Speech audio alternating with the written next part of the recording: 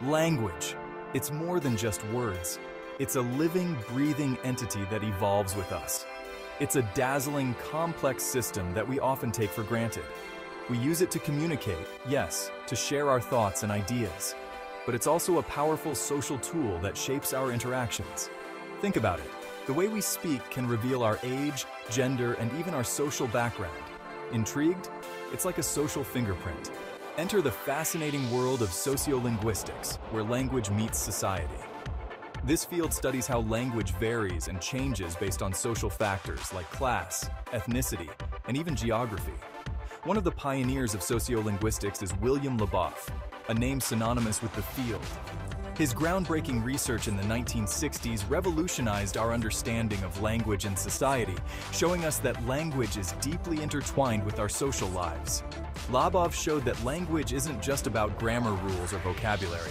It's a vibrant, ever-evolving reflection of who we are and where we come from, a mirror to our identities. Language, as Labov brilliantly demonstrated, is a stage where social forces play out in fascinating ways, revealing the dynamics of power, identity, and community. Let's delve into some of these forces, shall we? The journey promises to be enlightening. Prepare to be amazed by the intricate dance between language and society. It's a story of connection, diversity, and endless evolution. Sociolinguists, those clever linguistic detectives, have a secret weapon: sociolinguistic variables. What are these, you ask? They're specific features of language that shift and change depending on the speaker's social background. Think of pronunciation, for instance. Do you say tomato with a long A or a short A? Or grammar? Do you say I didn't do anything or I didn't do nothing? These subtle variations might seem trivial, but they speak volumes. They can reveal a speaker's age, gender, social class, ethnicity, and more. Sociolinguistic variables are the keys to unlocking the secrets of language variation. By studying them, we gain a deeper understanding of how language reflects and reinforces social identities. Ready to explore some specific examples? Onwards! The language of teenagers, ever-changing, often baffling to older generations. It's a vibrant, living testament to their creativity and adaptability. Young people are linguistic innovators, constantly inventing new words and phrases that reflect their unique experiences and perspectives. Slang, for example, is a hallmark of youth language. It's a dynamic and evolving form of expression. Think lit, extra, or slay. These words capture the essence of their culture and the zeitgeist of their generation. These terms might leave some adults scratching their heads, but they're crucial for young people to express their identity and solidarity. It's their way of building a community and feeling connected. But it's not just about slang. The influence of young people on language goes much deeper. Young people often drive language change more broadly. They are at the forefront of adopting new technologies and integrating them into everyday speech. They adopt new technologies and incorporate them into their speech, creating new ways to communicate and share ideas. They challenge established norms and push linguistic boundaries, constantly reshaping the way we use language. In doing so, they shape the future of language itself. Their contributions are invaluable and pave the way for linguistic evolution. So next time you hear a teenager using a word you don't understand, don't despair. Instead, see it as an opportunity to learn and appreciate the ever-changing nature of language. Embrace it as a sign of language's dynamism and the creative power of young people. Their linguistic innovations are a testament to their ingenuity and the vibrant future of communication. Believe it or not, men and women often use language differently. This isn't about some inherent difference between the sexes. Rather, it's about the different social roles and expectations placed upon men and women. Research suggests that women tend to use more polite and indirect language. They might say, "Would you mind closing the window?" instead of "close the window." Men, on the other hand, are often socialized to be more assertive and direct in their speech. Of course, these are just generalizations. There's a great deal of variation within genders, and these patterns are constantly evolving. But by understanding these broad tendencies, we can start to dismantle harmful stereotypes and promote more equitable communication. Section 5. Pronouncing prestige. Social class and the sounds of speech. Did you know that your accent can reveal your social class? It's true. The way we speak can often give away subtle clues about our background and upbringing. William Labov's famous study of department stores in New York City demonstrated this phenomenon beautifully.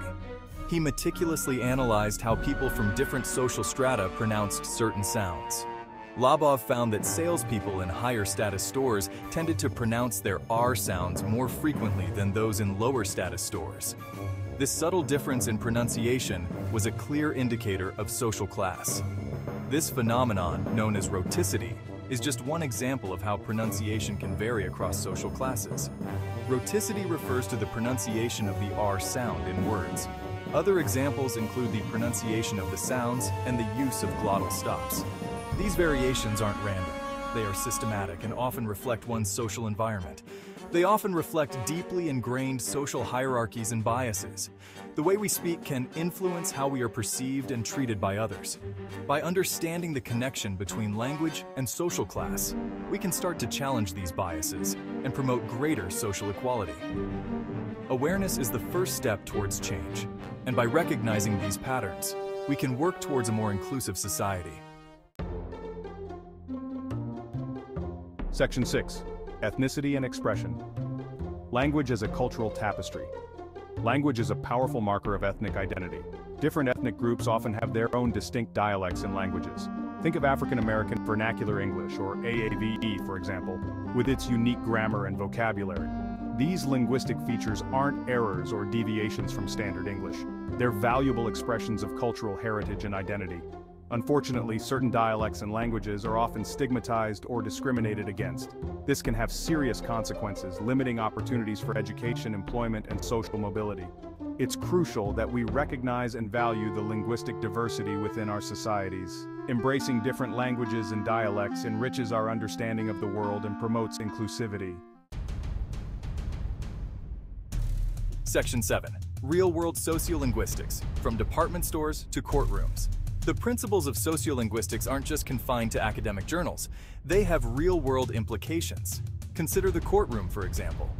Lawyers and judges must be aware of how language can influence juries. A witness's dialect or accent can unconsciously sway jurors' perceptions of their credibility. Or think about marketing and advertising. Companies carefully tailor their language to target specific demographics. They know that using the right language can make all the difference in attracting customers.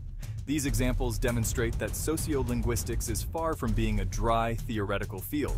It's a vital lens through which to understand the complexities of human interaction. Section 8. Labovs Legacy, Understanding Language in its Social Context. William Labov's pioneering work revolutionized the field of linguistics. He showed that language isn't just about rules and structures. It's a dynamic, ever-evolving system shaped by social forces. Labov's research paved the way for a deeper understanding of how language varies across different social groups.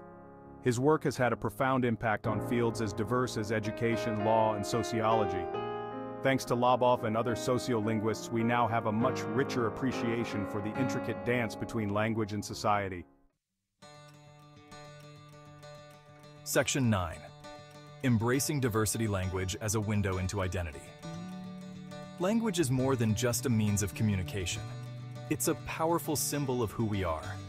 Our accents, dialects, and languages reflect our backgrounds, experiences, and values. Instead of trying to erase or suppress linguistic diversity, we should celebrate it.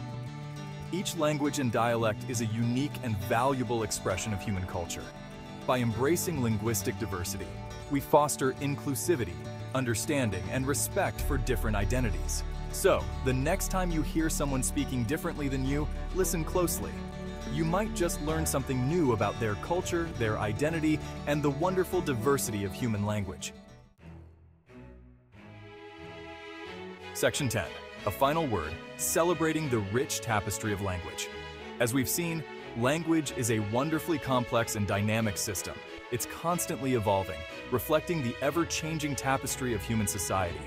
By understanding the social forces that shape language, we gain a deeper appreciation for its nuances and complexities. We learn to appreciate language not just as a tool for communication, but as a window into the human experience. So let's celebrate the incredible diversity of human language. Let's embrace the accents, dialects, and languages that make us unique. For in the rich tapestry of human expression, every voice deserves to be heard.